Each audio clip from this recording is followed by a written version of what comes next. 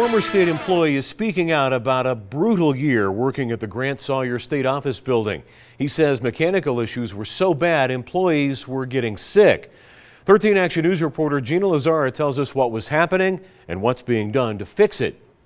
Police officers. Lewis Haney is no longer a state worker as of Tuesday.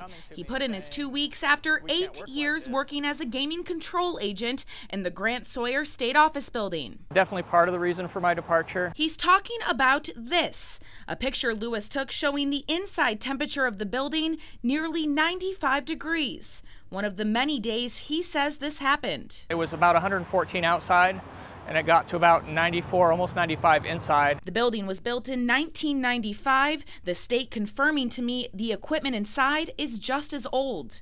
Lewis says the problems with the heating and cooling system this past year were worse than ever. It's not just that the air conditioning goes out, but then it starts blowing hot air from outside inside. Lewis says the conditions were making he and his coworkers ill. Started getting headaches, sick to your stomach. You get home and you just pass out and you wake up and you're just exhausted because you've just been in the heat for a long period of time, about 10 hours. Lewis says he filed multiple complaints to OSHA, hardly getting a response.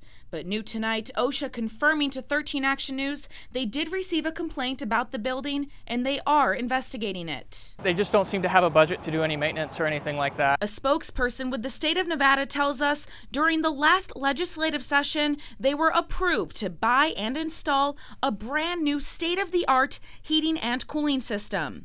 That will be ready to go by next spring, meaning the issues Lewis and his coworkers endured should never happen again.